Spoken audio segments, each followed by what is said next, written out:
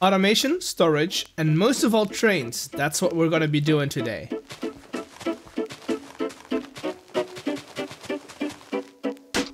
Welcome to episode 2 of the Create World. Today we'll be working towards some train stuff, but before we do any of that, we need to get an upgrade for a mining setup. Let's prep the space where we can take care of that.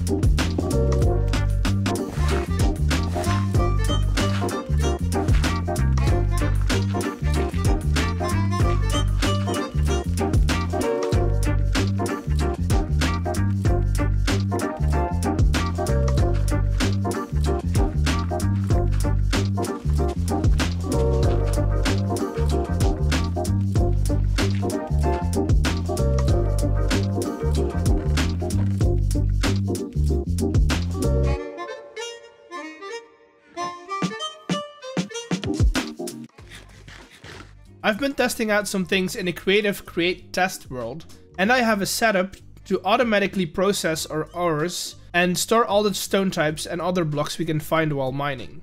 The question is, am I going to build it? Heck no.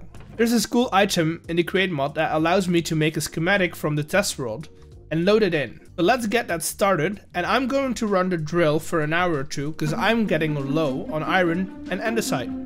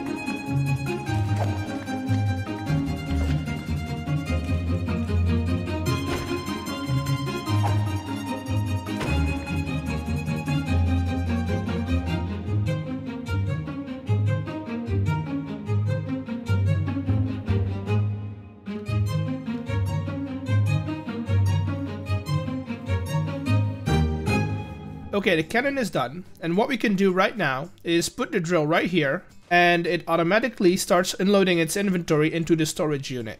On the inside we can see smeltable ores like iron, copper and gold just getting processed before it gets put into these compacting drawers. These give me the choice to extract nuggets, ingots or blocks of whatever is in there. The rest of the items and blocks get stored at the top. Also, I've had a bit of a stream where we collected up some stuff for some storage upgrades and some void upgrades. Now, to get an easier way into the mines, I'll replace our shabby little staircase with an elevator. I'll start using a drill to go all the way down to bedrock, and afterwards I'll change out the rope pulley for an elevator one. For the cabin, we're using a lot of frame blocks just to create a shape, and then we'll add some andesite alloy blocks and some chipped spruce wood to give it the look that we want. We're using these redstone thingy blocks to detect the floors, And with some wireless redstone receivers, we can add a button to call the elevator to specific floors. After a little bit of decoration, the elevator is pretty much done, and we can add floors or layers as we go. Now that we have a functioning ore processing facility, we can get a little train in place. I started figuring out how the track was gonna go, and where I had to cut through some tunnels. I just wanted to circle around the little island that we have, and just go into the tunnels and come out wherever I wanted to. I did find some caves though, and since the rest of the island is getting more and more spawn-proofed while we are building on it, they were filled pretty well with some little critters. When the track was done, I decided that mining all the tunnels by hand would be pretty annoying, and since we have Create, we can just make a simple train, add some drills to the front of it, and a chest or two, and ride it around the track to get rid of everything in our way.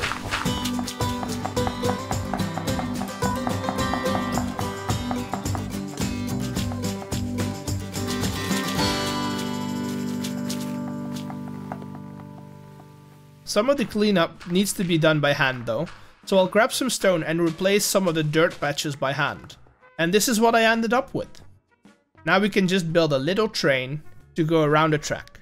Instead of building a big locomotive, I wanted to try something smaller. I found these old pictures online of some steam-powered tractors, and I kinda like the vibe of those. So I'm making this small, simple unit. Somewhere nearby I found a sheep, so I put it in its little chair, I gave it a schedule, and I sent it on its way. That way the tractor will go round and round in intervals. I think all of the functionality is in this place. We're pretty much done. Now just give me about an hour or so to decorate the area a bit more, and I'll be right back with all of you.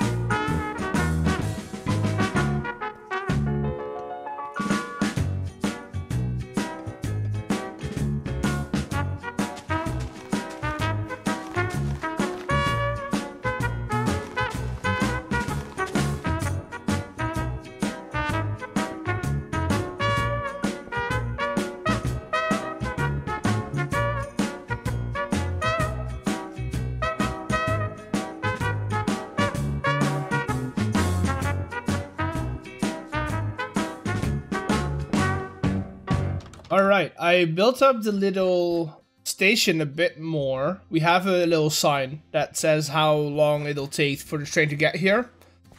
Plus, I added in this little ground texture, I added in the staircase all the way up to the starter house.